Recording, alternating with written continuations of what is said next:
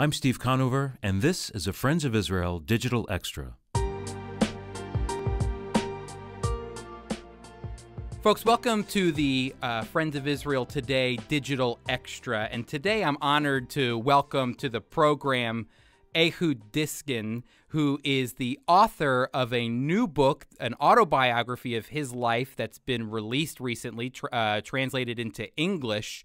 Ehud, his resume is too long for us to spend talking about now, but let me just briefly say Ehud is an Israeli who served his country bravely, Israel, with the Israeli Defense Forces, eventually reaching the colonel of the rank of colonel. He fought in the 1967 Six-Day War, the War of Attrition, and the Yom Kippur War in 1973. After his time in the military, Ehud went on to become an extremely successful businessman and today divides his time between Tel Aviv and Los Angeles. Ehud, thank you for being on our Digital Extra today for the radio program. You're welcome. Nice to be here. Ehud, your book was phenomenal. I mean, really, I felt like I was in the middle of your life growing up, from where you were born in Jerusalem, even through the wars, and how you made your way over here to the States. Well-written book. Yes, it's possible. And can you speak briefly about you being a young boy growing up in Jerusalem 4 years before Israel was founded? Yes, I have a good memory. I was 4 years old, and I remember besieged Jerusalem, the artillery on Jerusalem, the lack of food, the lack of water. People were killed, but people were brave, and it was not a long time after the Holocaust, and they believed in Israel, and they believed in the state of Israel, and what they said, they believe in Zionism. Yeah, in your book, you say this, in the early 1960s, you were looking back, and you wrote this: I believe that this defiant and bold move, talking about you going into the battalion reconnaissance patrol in the IDF, you wrote, I believe that this defiant and bold move was one of the most important in my life. I had finally found the courage to act on my patriotic feelings and express my love for my homeland. And I believe in the book you were looking at some of the burnt-out cars that were on the route up to Jerusalem from Tel Aviv from the Independence War. Yeah, when someone is going to the army, when he become 18, it's a regular procedure. But then when I could volunteer and went to be soldiers, you know, for the patrol forces, I felt much better. And always, you know, in what I'm writing also, I remember that I was driving to Jerusalem and I saw all the burnt trucks, and I thought to myself, these people, they sacrifice themselves to bring food to Jerusalem, and I have also to try to do my best for the state of Israel. And it's not me, it's not only me. I know that there are a lot of Israelis that they feel this way.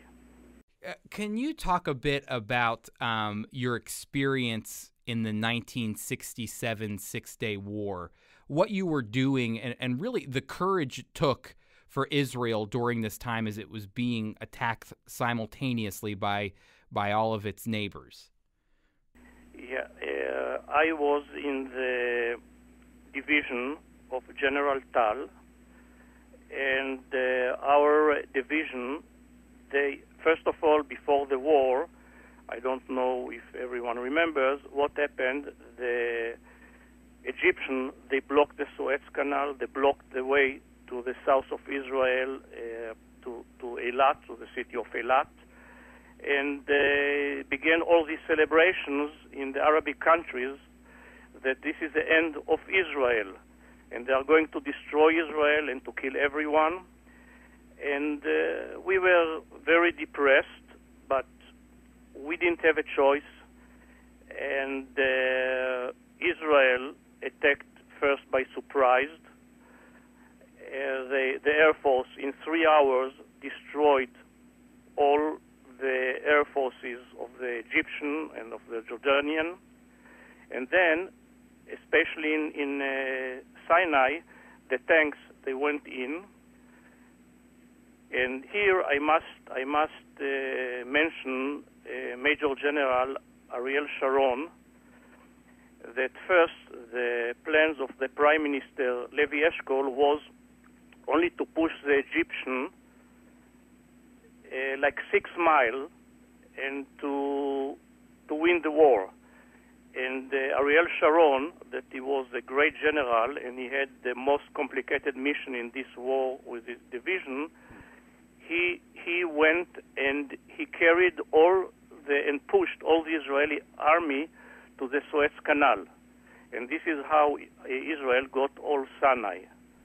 That is an amazing story. So it was through the leadership of the former Prime Minister Ariel Sharon to push the Egyptians back beyond the Sinai that ultimately gave the victory to Israel. Yeah, absolutely. Of course, the other divisions, they fought very well. And it was this colonel, Shmuel Gorodish, who became a major general later, and I'm writing about him in my book. He was a very special person. He was a war hero, and in the north, in the Gaza Strip, they had very bitter fights against and a lot of casualties, but they made it, and also they ran all the way to the Suez Canal in 6 days. It was a short war. Can you explain to our listeners, the 1973 Yom Kippur War was a complete surprise for the most part for Israel. Can you tell our listeners, was it close?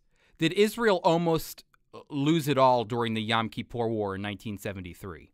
Yeah, people, especially the politicians, they believed that it's a disaster. And Moshe Dayan, who was the Minister of Defense, he say this is the destroy of the third temple. That's how he thought. He wanted to withdraw back, but the army, after we had a lot of losses and casualties, they believed that we can do it. And after the Egyptians, the Syrians surprised us, we fought back.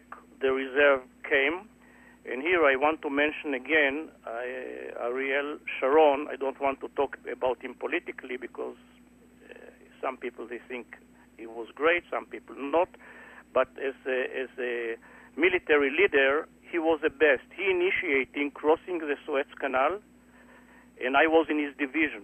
You know, we were the first brigade to pass the Suez Canal. I was the operation officer, and after we passed the Suez Canal, it was almost the end of the war because the Egyptians, that they were surprised, they began to run away, and we surrendered the third army of the Egyptian, and we could take over all Egypt. We were 60 miles from Cairo, and Kissinger at this time he stopped the war because he didn't want that we will destroy all the Egyptian army, because he thought about the future of the peace, to make peace. You know, I've stepped several times on the hallowed grounds of the Valley of Tears up in the Golan Heights, and it's just a great reminder of the sacrifice that was made during the Yom Kippur War, and how Israel, again another miracle moment, was able to stave off its enemies. It's amazing. Ehud, would you mind sharing? You're in a unique Israeli. You have your feet both in Israel and in America. Could you speak at all from your experience about American support for Israel today? Yeah, America is supporting Israel, and there are people like you, which warm my heart that they support Israel. Unfortunately, there are a lot and I meet them here and there, that they are not supporting Israel. And I think that the main reason, because they don't know what's going. Yeah, because I especially with the wars, with the Hamas, and they see the Arabic propaganda is very strong, and they see the casualties, with also the civilian casualties, which everyone is sorry for them, but they forget that Israel doesn't have a choice, and this is a pity that they should learn more. And really, I'm very happy to be in your program here because you are explaining more what is the real situation here. Yes. Yeah, that's our heart, sir, is to educate people about the truth of what's happening in Israel. Folks, I want to encourage you to pick up the book, Yes, It's Possible, a wonderful autobiography written by Ehud Diskin, who we have on our program today. Ehud, thank you so much. You can pick up his book at Amazon.com. Please read it. Please enjoy it. Ehud, thank you for your time, sir. You are a treasure to us. We greatly appreciate you. You're more than welcome, and thank you very much. Thank you. Have a great day. Thanks.